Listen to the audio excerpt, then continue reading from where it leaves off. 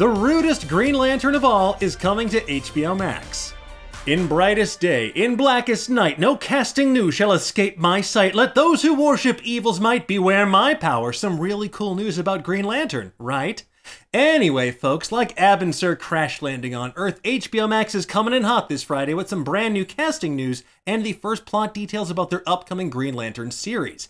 As the Hollywood Reporter Hollywood reported, American Horror Story and Ratcheted star Finn Wittrock will be leaving the Ryan Murphy-verse behind to join the DC multiverse instead as one of the most iconic a-holes in all of comics, Guy Gardner. What, you were expecting someone else? I know, right? The series from Arrowverse mega producer Greg Berlanti and Warner Brothers TV described Gardner as a, quote, hulking mass of masculinity and, as rendered in the comics, an embodiment of 1980s hyper-patriotism, and yet Guy is somehow likable. Now, for those who don't know, Guy Gardner was created by John Broome and Gil Kane, first appearing in 1968's Green Lantern Volume 2, number 59. This brash, red-headed Green Lantern has perhaps the greatest superpower of all, unyielding, seemingly limitless confidence in himself. What's that like? This incredible willpower is what made him one of two people Ab and Sur deemed worthy to inherit his ring when the former Green Lantern of Sector 2184 crash-landed on Earth. And as it turns out, Hal Jordan got the gig because he happened to be closer to Ab and Sur at the time of the accident, which led to Guy Gardner becoming Earth's backup Green Lantern until he was hit by a bus and taken out of commission for a while. I'm sorry I'm laughing, but it's just a preposterous excuse. Over the years, Guy has developed a reputation for being something of the Raphael of the DC universe, which is to say cool, but rude. Well, actually, he's not really cool, just really rude. He often serves as a foil to characters like Hal Jordan and John Stewart, taking a much harder line and making more headstrong decisions than either of his fellow Earthbound Green Lanterns. He's been a member of the Green Lantern Corps and the Justice League International, and he's considered to be one of the strongest Green Lanterns, mainly because his supply of willpower is seemingly inexhaustible. There is no bottom to this well. But perhaps his greatest moment in all of comics is during 1987's Justice League number 5, when Batman reveals that he's secretly the inspiration for One Punch Man by knocking Guy out with a single punch to the face. Okay, maybe I'm just a hater, but this moment unequivocally rules, and it's okay because Hal Jordan has Guy's back when he does the same thing to Batman years later in Green Lantern Rebirth number 6. Now, interestingly enough, this marks Guy Gardner's second live-action incarnation. He also appeared in the ill-fated Justice League of America pilot for CBS back in the late 90s as played by Gossip Girl star Matthew Settle.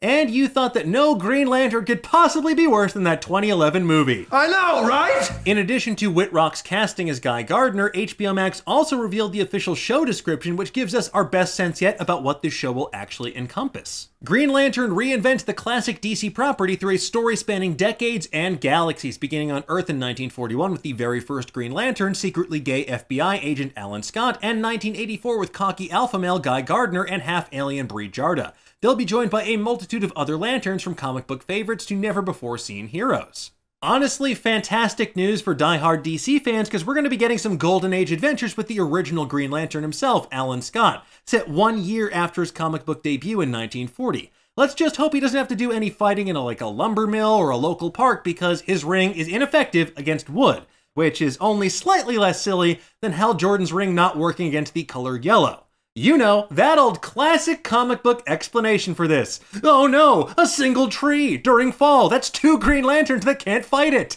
The bigger question is whether or not we might meet characters like Hal Jordan or John Stewart at all in this series, or if they're going to save them for season 2, or maybe that rumored Green Lantern Corps movie that feels like it's been in development for exactly 100 years at this point. The bigger question is whether or not Alan Scott will cross paths with Bree Jarda and Guy Gardner at all in this series, or if their stories will run in parallel as this season-long mystery unfolds. Regardless, it's kind of surreal to think we're finally going to have a big-budget Green Lantern TV show, but I guess considering how expansive the Arrowverse has become on the CW and giving us things like Gorilla Grodd and King Shark, I shouldn't be surprised that HBO Max is now willing to fork over a couple of burlap sacks with dollar signs painted on them to bring some of DC Comics' most iconic characters to life. In the meantime, though, for even more deep dives into the DC Universe, we've got you covered over on Nerdist. And for now, tell us, what do you think about this casting and about those plot details? What do you want to see from a Green Lantern show? And what would your Green Lantern ring be ineffective against? Let us know in the comments below, and for the latest and greatest in the world of pop culture, stay tuned to Nerdist.com.